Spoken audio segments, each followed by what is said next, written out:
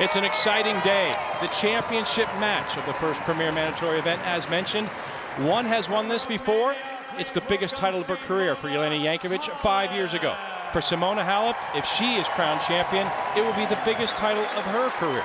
Both have been amongst the two best players in the world. Watch your feet.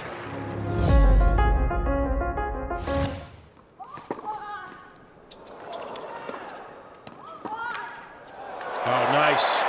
Great strength from Halep to pull that ball from beyond her stretch, step into it, and yank it cross court.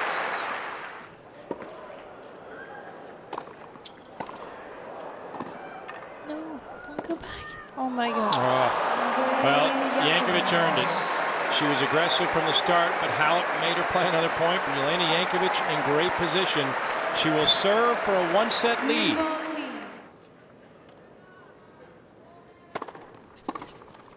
And the opening set goes to Jelena Jankovic, and she likes this position. And she is feeling in strong form.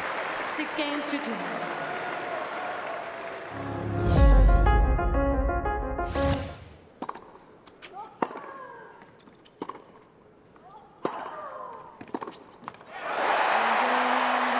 She has really elevated her game, Simona Halep.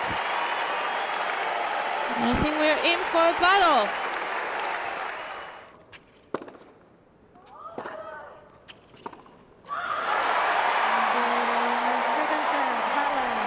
For the 5th time in as many meetings, Jelena Jankovic and Simona Halep will square off with a 3rd set deciding.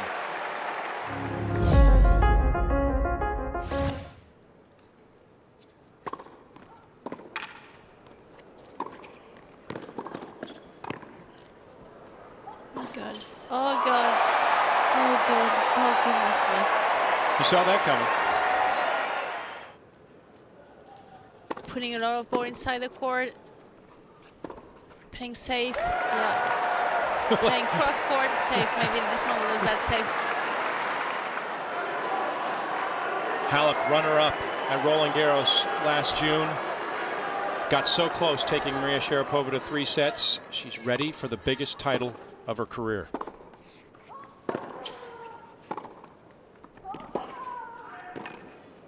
Super, she got it! Yeah! Well, it didn't disappoint in drama. And they have to appreciate and respect each other in turn. But the day, somehow, some way, belongs to Simona Halep. What an effort. She really had to battle with herself first, with her own emotions, with her own game, really. Both players raising their game, and we had a fantastic battle.